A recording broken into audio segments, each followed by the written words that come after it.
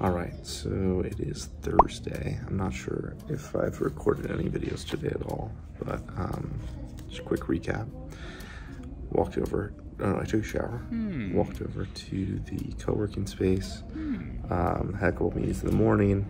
I had a short break, I think.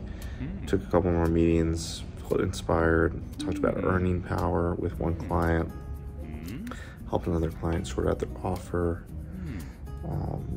Went on a walk, got a quinoa bowl for 36 quetzal, which is like $6, $7. It's probably the cheapest meal I've gotten here in Antigua, Guatemala. It's extraordinarily expensive.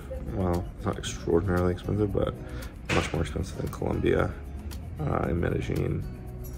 I guess we're in like the prime touristy bougie place.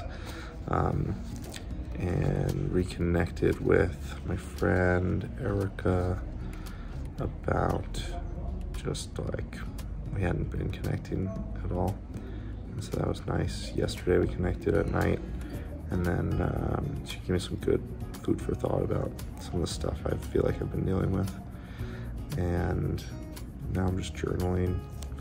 Another friend, Lindsay, inspired me to journal much more. She's always journaling. She's like filling up a book in every country that we go to, and yeah, it just has me journaling more. So that's good. What's going on? A few moments later. Okay, like, no mames, way. He tried to find the words, but he couldn't get one. No, I don't know. Fix your hands, grow your heart, pound the drums and love to start.